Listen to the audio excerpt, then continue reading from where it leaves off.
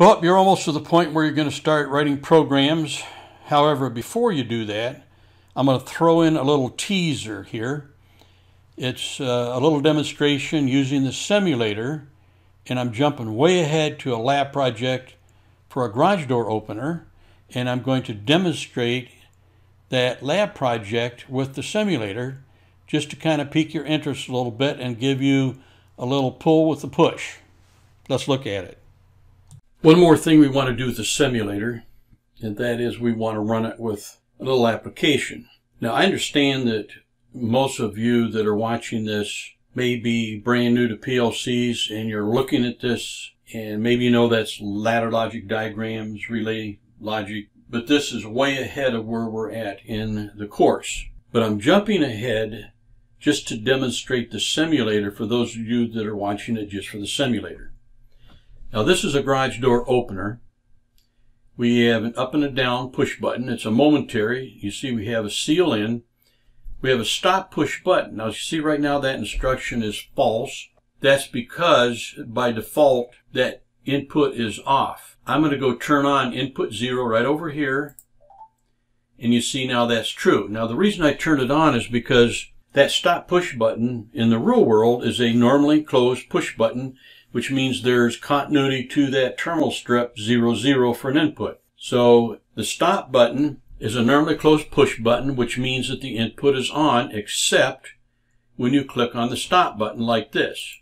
Push the button, release the button. So you see that what we're missing now to go up or down is the limit switches. Both of these being false simultaneously is impossible. These are normally closed limit switches. So one of them or both of them is going to be closed. And these would be on, just like this stop push button is. It's normally closed. These are both normally closed, and when you trip the limit switches up or down, you open the contact. So let's just say that we are down, which means that we can run the motor up. So the up limit switch right there would be made. That's input 5. I'm going to turn that on over here on the simulator. So if the input switch has continuity, that means that it is not tripped. If the down limit switch does not have continuity, that means it's tripped. So this allows us to turn on input 1 and have the motor go up. Now there's some other things here that are missing. The other one is the photo eye, the safety photo eye. It is also a fail safe, so it would be on as well. So we go to input 3 and we turn that on. At this point, we have our safeties turned on, and you'll notice in this rung, this timer is timing out. That's what controls the garage door light. See the garage door light right there? It's on right now. And when the timer times out, this goes false and then back true again, because when that went off, this became false and it reset the timer. We don't want to get hung up on the logic here. But my point is, you can see how I am operating this garage door simulation, this code that has real outputs. I can operate it with the simulator. So let's go back up here. This is a safety, both push buttons pressed. If I turn on both push buttons simultaneously, so they're both on at the exact same time, and of course the operator would have to be dinking around to do that. When I write code and put in my safeties, I like to make it unpleasant for any operator who monkeys around seeing what they can trick the system into doing. So if they do push the up and the down simultaneously, now remember, if they pushed one, moved their finger and pushed the other, it only takes a couple microseconds to reset this. So this couldn't happen by accident. They had to press both buttons simultaneously. That then seals in, both push buttons pressed, seals that in through the stop button. If I unclick one of these, or both, because keep in mind that input 1 and input 2, those are push buttons, momentary. So I'll release those, but you see we still have the fault, both push buttons pressed. So the operator took his finger off the 2 buttons, and now he can't get the thing to run. That's because he can't see, she can't see in the logic that this bit is locked in, and when we trigger the stop button, which is input 0, go over, turn it off by pressing it, and then let it go back on.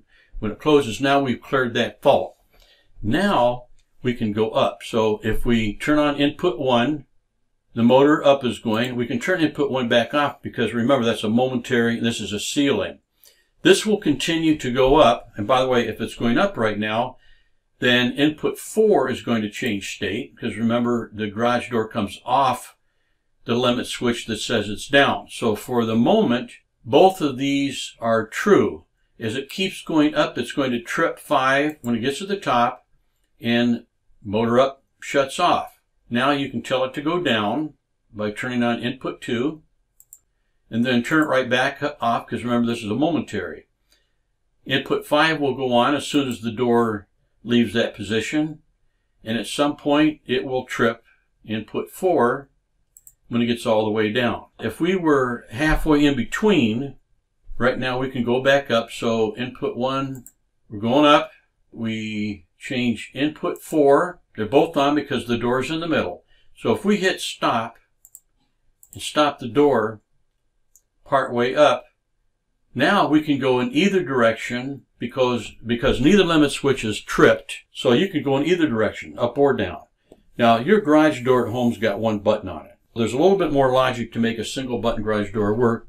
We're not going to worry about it. Let's go ahead and close this puppy. Turn on input 2. We will untrip this switch when it gets down, 4. Okay, it stopped. Now notice that the light stays on until the input down button is off. And the reason that's that case is because the conditions that we have to start this timer are any interruption in the output to light bit. In other words, if it goes on or off, if it goes on, and if there's any interruption in the state of these items, it's going to change that timer's activity. And when the timer times out, that bit goes false, that goes off, this goes false, and then resets the timer. So it's waiting for the next activity by whoever operates the garage door. That's the garage door opener. I'm going to show you something. So I'm going to stop the simulator, which means that removed it. Okay, see, it's no longer in existence. Now I'm going to reinitiate it, but it's not on. It's the instance of this device, this code and data structure is created in RAM, but it's not actually running. Before I turn it on, I'm going to go to Device, Configure I/O Wiring, and I can add wiring. In other words, I can wire an output to an input. Now, I'm not going to use output 0. What's the motor? Okay, motor up, output 0. But I don't want that to do anything with digital input 0. So I'm going to pick something different. I'll just pick one that we know we're not using, 12. Okay, and I can put in a delay, and we'll make it 5,000 milliseconds. Okay? Notice now that I have a little tick mark, and when I put the mouse over it, you see the wire? It goes from output 0 to input 12. So if output 0 turns on, input 12 turns on. So now let's turn on this simulator. We get our message. I got 24 hours, you got 10 minutes. Right now it shows that it's disconnected, so we'll connect it so we can see the code. We can see that output 2 is on, that's the light. And the reason the light is on is because we disturbed some of these. We have to go turn on the input 0, so we have a normally closed stop push button. We have to turn on 4 or 5. I'm going to turn on 5, meaning that it's not tripped. And then we have to do the safety, the photo eye safety. So we go down here and we turn on input 3. Okay, that sets us up for normal operation. What I wanted to show you was that if I turn on output 0, which is the motor up, watch what happens over here on input 12. So I'll turn this on, input 1, back off, and notice that input 12 is now on because output 0 is on. That's that wiring. So what you can do is to simulate a reaction by a process to a change of output. And notice that I'm going from output 0 directly into input 12. Now I put a delay in there of 5 seconds. That could be output 0. Let's say that's a solenoid valve to extend a cylinder, and the cylinder takes 5 seconds to extend and make the extended proc switch come on. That's exactly what you have right here. Pretty cool. I know this is jumping way ahead, but this should whet your whistle or whet your appetite for what's to come. We wanted to kind of bump ahead with this little demonstration because once you get to this point, you're going to start having fun because you're going to start programming in a way that you think it's going to work, and then when it really works, then you get excited and you jump up and do a little jig. So let's keep moving in on this, and we'll see you in the next session. Thank you.